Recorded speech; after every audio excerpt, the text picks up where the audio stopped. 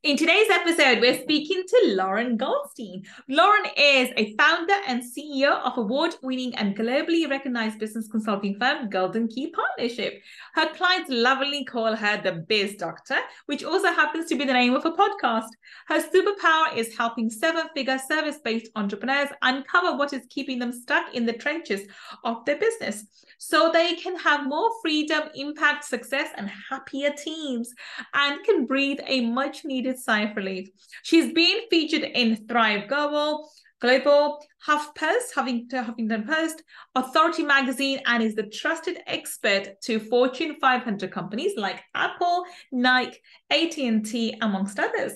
Let's speak to Lauren and find out how she changed her life by changing her mindset. Let's find out.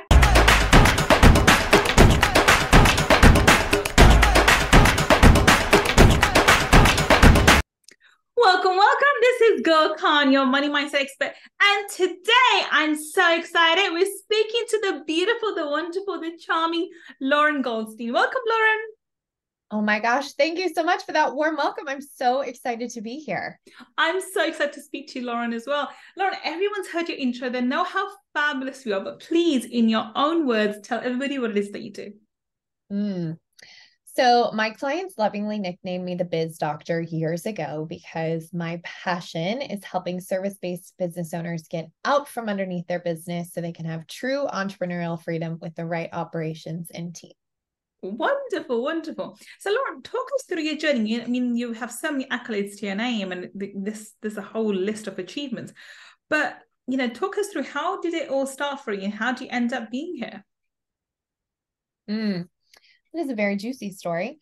So I'll go back to the very beginning. So I actually, in my former life, I was in the medical field. That was actually what I really thought I would be doing. I don't know if I have any fellow planners, OCDers that are listening, but I thought I had my whole life planned. I'd go to this school, then go to med school, then graduate, have matching Land Rovers and Labradors with my husband, the white picket fence, the whole thing. And then it actually took quite a turn. So I was in pediatric neurology and epilepsy research, and we had a little baby come in that we treated. And then I had a very jarring experience where I realized that insurance companies dictate patient care instead of doctors. And I just knew in that moment that I would be handcuffed to the way that Western medicine is run in the United States. And so I said, there's got to be something more. There's got to be something where I can have a bigger impact. I don't know what that is, but it is no longer in the medical field. So I left, which is saying a lot because my entire identity was wrapped around being a doctor. Yeah. I'd known it for so long. And so I felt like a cork in an ocean, just floating along, trying to find this new identity of who I was. And I remember a very emotional morning. I was crying into my grits, if you will, with my mentor. And, he just said, I hear you. I know this is challenging, but I've been thinking about this a lot, and I really think you should be a consultant. And back 12 years ago when I started, that was a big thing to be an independent consultant. Like, nobody was an independent consultant. Here in America, we had the big four that you worked for. So going out on your own was not something anybody really did. So I said, Gene, you're crazy. Why would I do that? And he said, because smart business owners know that you oftentimes need that unbiased third party to come in and show your blind spots, help you see where you're stuck, help you see where you're trapped. And he said, just like the way you diagnose tiny humans, you can do the same for businesses. And so I said, what the heck? I got nothing to lose. And there was a lot of failing forward, but I'm very grateful that I was courageous enough to go against the grain and start an entrepreneurial path. But going from being a doctor to being a business consultant, I mean, there are poles apart. And I know that because I'm a lawyer and then I went into entrepreneurship, there's loads of skills that you can transfer from one profession to the other, hands down. Absolutely, I agree with that. So I don't doubt why you're so successful, but they are very different, they're very different professions. How did you even, acknowledge the fact that let me acknowledge something else. having an identity associated with your profession is something that we all professionals, especially middle-class professionals, do. Okay, because the harder you work for a profession, the more ingrained that profession is with the identity. So for the longest time, I was just a lawyer. I was a lawyer before I was a woman, before I was a mother, before I was anything. I was a lawyer. Who are you? I'm a lawyer.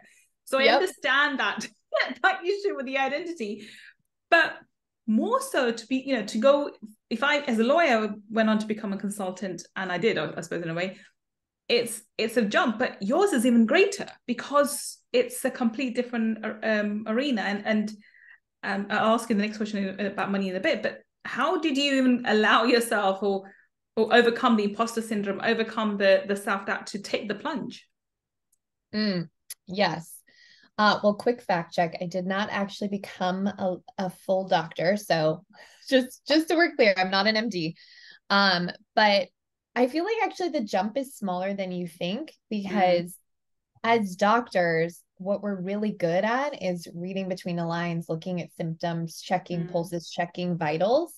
And so much of what I do as either fractional COO or business advisor / consultant is looking at the symptoms, checking vitals, understanding that what you think is the symptom is just a baseline symptom, and there's always a root cause underneath. So it was definitely night and day for sure.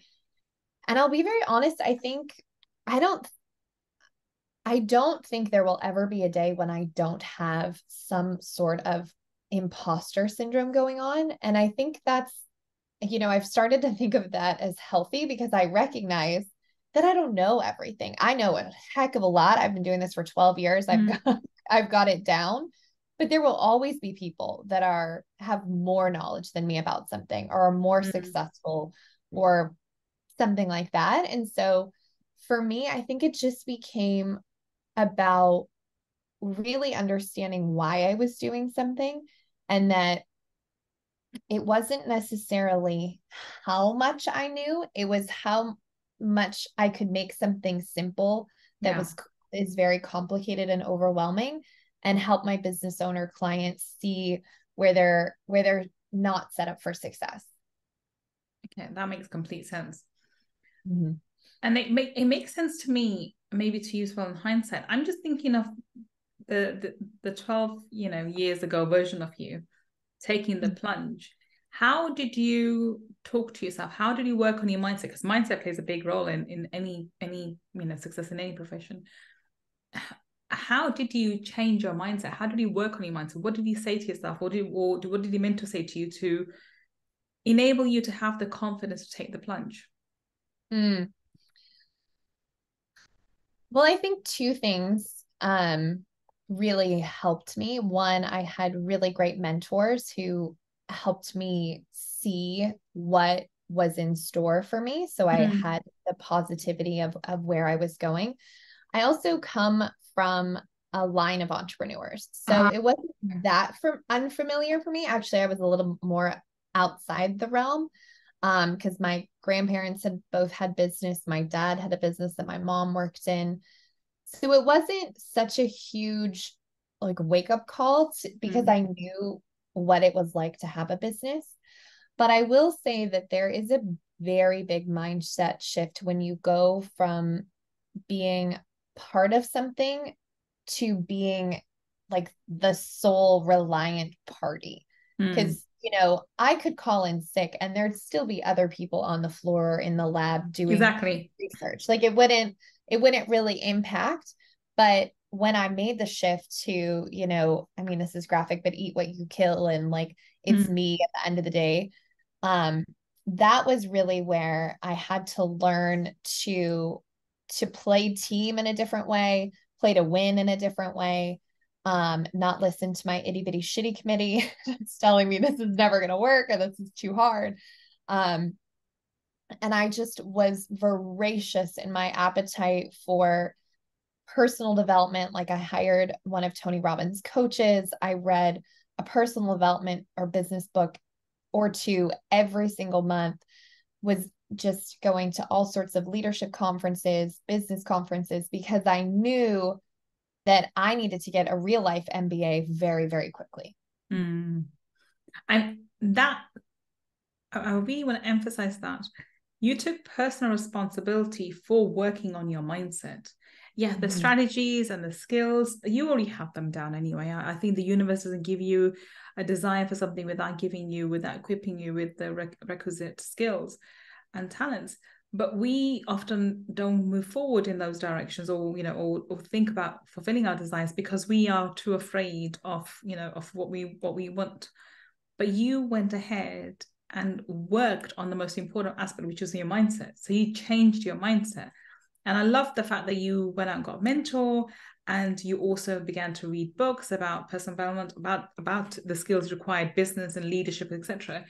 And the cumulative effect of all of that was the fact that you ended up having the self-confidence to be able to do it and step into business for yourself and actually help and have the amazing results that you have for your clients. Everything starts with you and you taking personal responsibility. So here's my next question. I mean, I know it's probably a little bit easier for you because your parents are entrepreneurs and your grandparents are entrepreneurs. But often the issue is when you go from employment into entrepreneurship, money becomes a big issue because we, as employees, we just discuss with HR our salaries, and that's usually gauged by what experience we have, which company it is. So the external environment sets those those standards for us, and we just have this two parameters we know, and most people go in the middle. But when you're an entrepreneur, the money belongs to you. You decide, you set your bar. So how did you work on your money mindset? That is a great question. So this is something, well, there's two parts to this. So first, I think mindset is not something that you can just set it and forget it. Like if you read this book, you're 100%. Yeah. Constant work in progress. I agree, 100%. Exactly. So it's like something that you constantly have to stay on top of and be just a really great observer of your thoughts. And it is something that I have still not perfected, but I am light years ahead. And so my money mindset, I think, was perhaps the hardest mindset shift, not because I couldn't ask for the money, but because I felt so unworthy of the money. Yeah.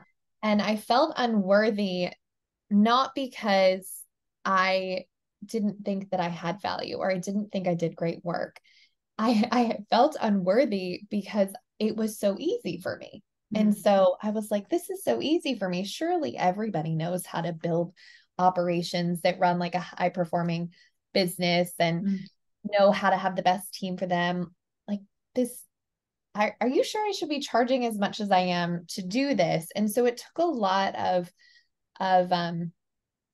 positive evidence locker stuff where, I'd have an incident and I'd say, oh, let's put this in the evidence locker of why I do what I do, to really get past the feeling of just because it's easy for me doesn't mean I need to charge less or that it isn't as valuable. In fact, that's how you know that you're doing something that really is valuable, that is your skill set, your unique ability, and that is making an impact. 100%. I think just because you find something easy doesn't mean it is easy. It's just that's when you are leaning into your natural ability, your passions and your talent, and therefore it's easy. I mean, I'm very good at maths. I always have been. And there are people, when I look at they normally remember school or something. I was terrible at art. I just was so rubbish at art. And even drawing stick diagrams was like a mission for me, right? So when I see these amazing, drawings, amazing paintings, even like for 14, 15-year-olds, right? Forget the professionals, even the 14, 15-year-olds, I'm always like flabbergasted. I'm like, how do you do this? It's so amazing. And they're like, easy. And then I will have a complex, calculation. I did double A-level maths. So really, I didn't do a degree, but I could have easily done that as well. And they're like, how? I'm like, it's easy. And so it's whatever you have passion for and you have your natural talents and abilities, are sort of leaning towards, you find easy, but it's not easy for everybody else. And this is a concept that I think far too many women more than men have to acknowledge. I think we as women, we become so good at so many multiple, we are multi-talented. So we're so good at so many things. Well, doesn't everyone do this? Doesn't everyone know how to do this? No, you are unique and you have this ability. And especially because you are women, we have the ability to sort of get the bird's eye view and get the large vision. So I'm not surprised how amazing you are, because you're being feminine. That sort of naturally leads into this amazing talent that we have. We always underplay ourselves because we think everyone's good at this. This is a normal thing. But I think when we understand that because we are talented, and it's something's easy for us, it doesn't mean that we have to charge less. It means we have to charge more. Exactly what you just said. But coming to that realization can take years, if not decades. And far too many women are still are stuck in that rut when they're like, well, this is easy, or this is normal, everyone does it. And I'm going to give a small example for this, and that's cooking. A lot of women, or a lot of men and women actually nowadays cook, but a lot of women cook and they just assume, well, all women cook, isn't it easy? Well, no.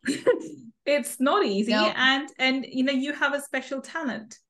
So I'm just as one example, because especially I know that a lot of women are, and they had the corporate careers along with cooking. So again, no, it's not not easy, right? Not. What advice would you give to someone? I mean, it'd be a man or a woman listening to this, because we have both genders who do listen, who are currently in corporate professions, so they're highly, highly intelligent, and they've got all these achievements under the belt, but somehow they shortchange themselves, they doubt themselves that, I'm not sure I can run a successful business. I'm not sure I can be an entrepreneur. I'm not sure I have the skills required to run a successful business, or have the money. So, basically letting the fears overcome their, will help them have their fears hold them in procrastination. What advice would you have for someone like that? Oh boy. I would say, if I could do it all over again, I would actually build my business as a side hustle before I left corporate America. And I think the reason, I mean, there's a couple of reasons, hindsight's always 2020, but a few reasons is, when you're able to have that runway, that safety net, whether it's your job, whether you've got great investments, whatever it is, where your business is not like cutthroat in the way of like, if you don't sell this client tomorrow, you can't pay rent. Then you're able to actually be in the experience of building a business, because a lot of times where I've seen business owners get in trouble is they don't have the cash flow, they don't have the reserves to really launch and learn, because that's a lot of what the first year is. Like, I think I can solve this problem. I think this is my market. I think this is the service. I'm going to test it and keep iterating until I get it right. And if you don't have enough space financially to do that iteration, then I see a lot of things that ends up keeping people trapped. And that's where they're taking clients that maybe aren't a good fit for you, or doing services that maybe you really don't want to do, but you said yes to because you've got the bills to pay. And I think when you don't have the runway to do it right and like really figure out things in the beginning, then it can set you back a lot, because you're doing things that you probably wouldn't normally say yes to. Yeah.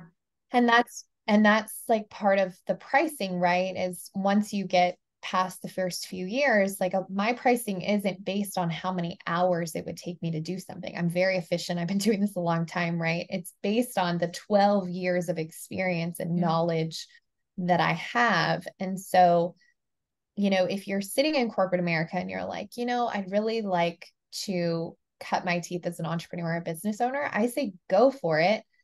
And don't throw the baby out with the bathwater. Like, go test it, go see if it is what you want. Because the thing that I would hate to have happen is you give up something that's working, that you enjoy, that you're good at, for something you're unsure about. And then you find out that you actually don't want to be a business owner. Because that's okay. If you don't want to be, that's fine. Just make sure you have a plan B. 100%. I agree with absolutely everything you said. And I think in hindsight, so would I.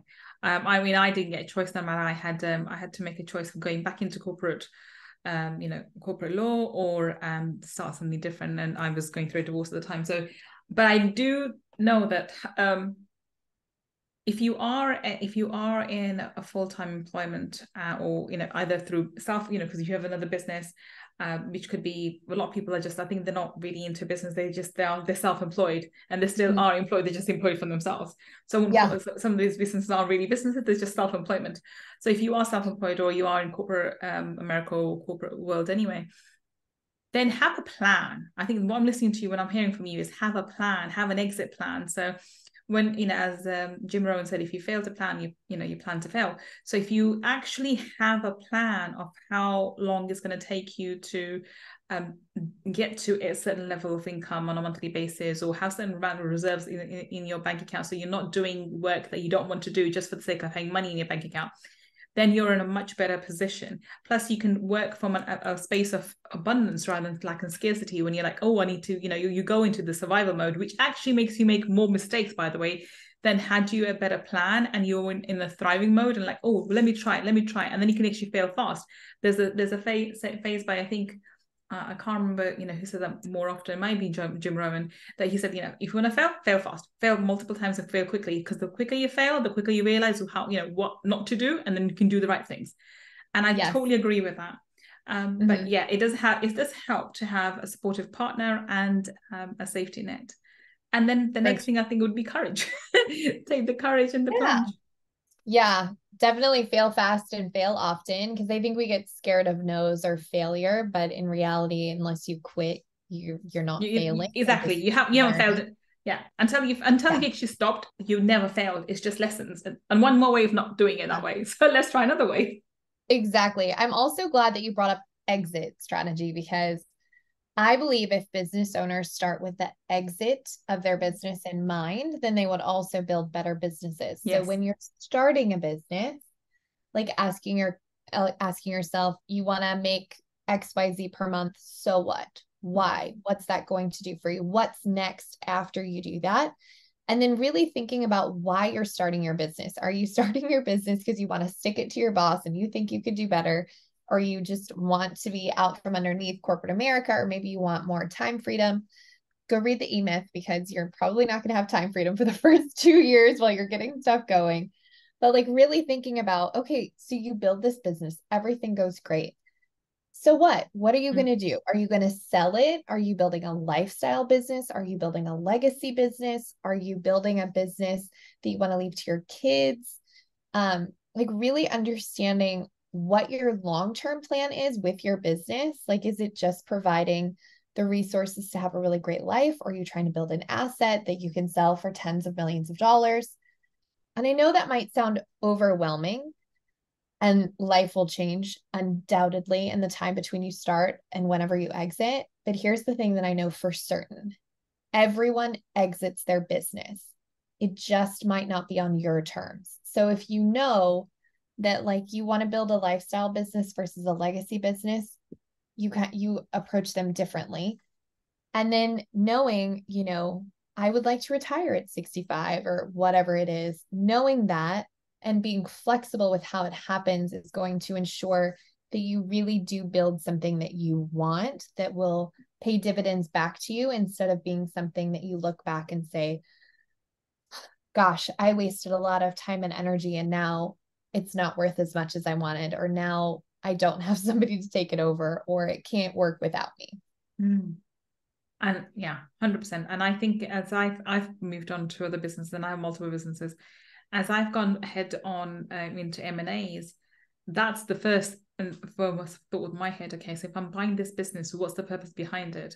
I don't want to be running it forever. I don't want another job. What's my reason for buying? What's my motive for maintaining it? What do I want to do with it? And when will I exit? And that's been the primary concerns before I even purchase the business, before even once somebody interests me, even before negotiations, sometimes during negotiations, sometimes after negotiations. But it's a primary concern before I buy a business, how I'm going to sell this business or how I'm going to exit from this business. And I think that's very important. Well, on that note, we'll wrap this segment up. We'll ask you more questions in Money Talkies. But for now, wrap up. So do you have any parting comments for somebody listening and thinking, this sounds great, Lauren, you've done amazingly well. You went from, being, qualifying as a doctor to actually now working on businesses as a doctor for businesses. how can I do this? What can I, how can I even start thinking about this? What's the first step I would take? The first step I would say is know thyself. So I would have gotten a lot farther, a lot faster had I been much more clear about what my unique talents are. And this is like a tiny, tiny rant, but schools traditionally penalize people for having a B or a C because you're not great at those subjects. When in reality, when you're an entrepreneur, you need to let those subjects go, let somebody else do those and find what you're really going to excel at. And I think so much of the way that we've been conditioned in schools is to be kind of mediocre at a lot of things. So know thyself, get reconnected to what really lights you up, where you feel like the hours fly by, that you feel confident in, and build a business around that, because the right people will show up to tell you how to do it when you're able to stay in your lane and go 80 miles an hour. Awesome. Awesome. So on that note, we're going to wrap this up. Lauren, tell us, how can we find you on the internet? How can we connect with you? The best place to connect with me, since I'm already in your ear, is on my podcast, The Biz Doctor. Otherwise, we have some great resources for you at goldenkeypartnership.com. I'm also on LinkedIn and Instagram. My Instagram handle is It's Lauren Goldstein, and LinkedIn, it's just my name, Lauren Goldstein. You'll see me in a red shirt. Yeah, those are the best places. Wonderful. So if you are listening to us on a podcast, the links that Lauren has just mentioned will be in the show notes. And if you're watching us on YouTube, down below in the description section, we'll have all the links to. Do check her out and see how she can help you build your business. We hope to have you back on Money Talkies, Lauren. But today, thank you so much for being such an amazing guest and having a wonderful conversation. Thank you. Thank you. And thank you for listening to me and Lauren today on Fire the Future. I will be back with another amazing guest, finding out how they change their mind by changing how they change their life by changing their mindset. Let's connect again, and until the next time, this is Gull signing off. Take care and bye for now. Bye, everyone.